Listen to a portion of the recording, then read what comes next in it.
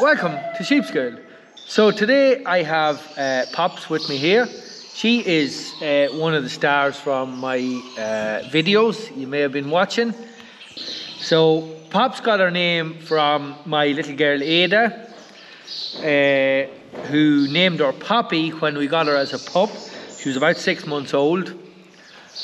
She's now 5. But Ada named her Poppy, and we soon realised she needed a single syllable name. So her name was shortened from Poppy to Pops. A single syllable name generally works better with a sheepdog or a working dog. So she's now 5 years old. I could not manage without her. She has a couple of flaws, but at the same time, I never trained a sheepdog before. I suppose I started training her, I trained her to a stop kind of command, and then I started training her, I started training her actually on a long lead out in the field, which probably goes against all advice when you're training sheepdogs, but I had no experience of training them. And one day we had a batch of lambs. She had some idea of her left and right, come by in a way, and we had a good stop on her.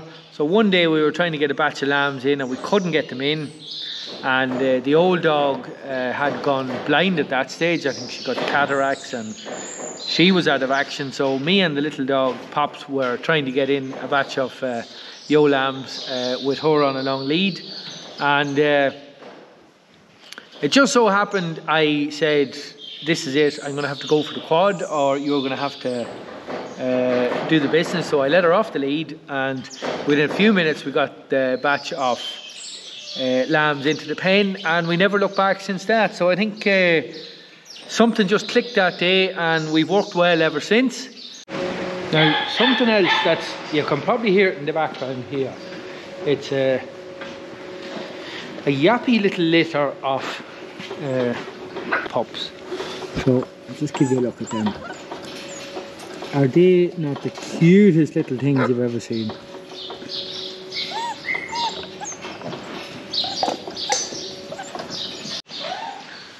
So Pops was a little dog I got for nothing. I'll be honest with you. I was doing a job for a dairy farmer. He had a litter of pups. He offered me the pup. And at the time I had a really old sheepdog, and I said, sure, you don't look the gift horse in the mouth. So I took a chance on Pops, took her home. My old sheepdog started to go blind very quickly, so Pops came out and we started doing a bit of work, and she came into heat. I said, we're able to work so well together. I said I'd try and get a litter of pups from her. So a friend of mine with a really good dog who's into novice dog trialing, he's up and coming in that field, so he offered stud services to my little dog Pops. So this is the little litter. Now I am quite drawn to this little lad, and funny enough he's quite drawn to me. Now he is the runt of the litter, but a beautiful wee pup.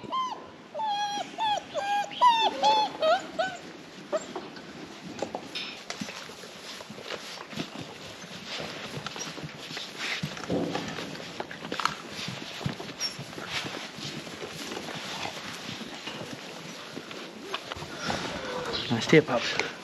So has anyone any advice or knowledge, or what is people's thinking on how would you pick a pup from this litter to be a replacement for Pops? Now Pops is only 5, but I suppose every farmer likes to have a backup plan, and just in case anything would ever happen to Pops.